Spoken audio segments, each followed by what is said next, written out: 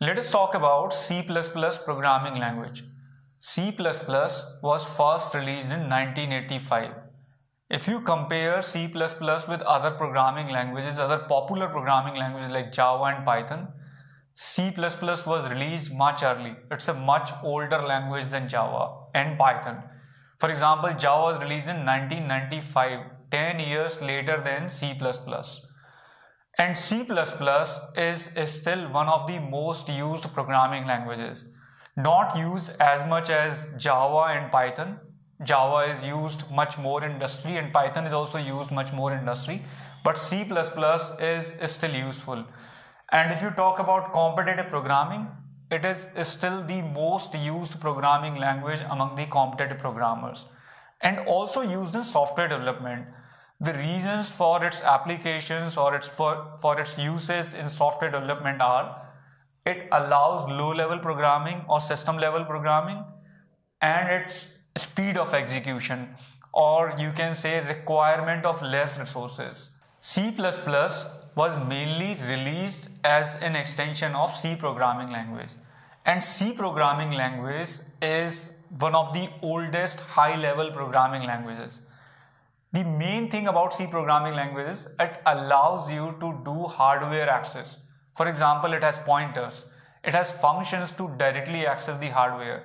And C++, since it's kind of superset of C, it has all those functionalities with it. You have pointers, you have direct memory access functions.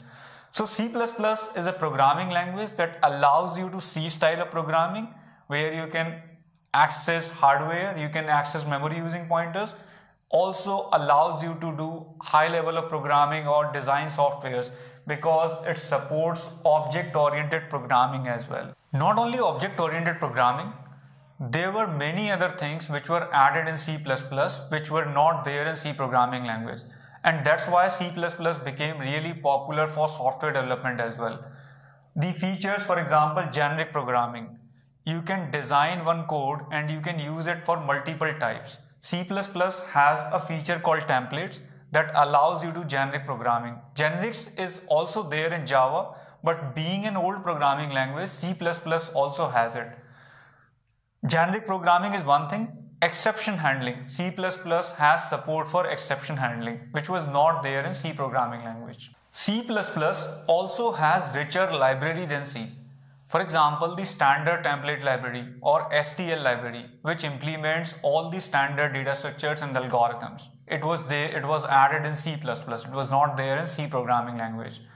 Not only STL, there are many other libraries which are present in C++ for game development and many other things. Let us now talk about some real-world applications of C++. It is said that the browsers like Chrome and Firefox, they are written in C++.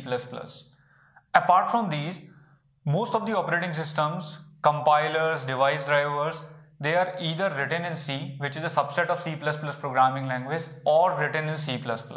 Finally, if we want to compare C++ with Java and Python, Java and Python are obviously used a lot more compared to C++ industry.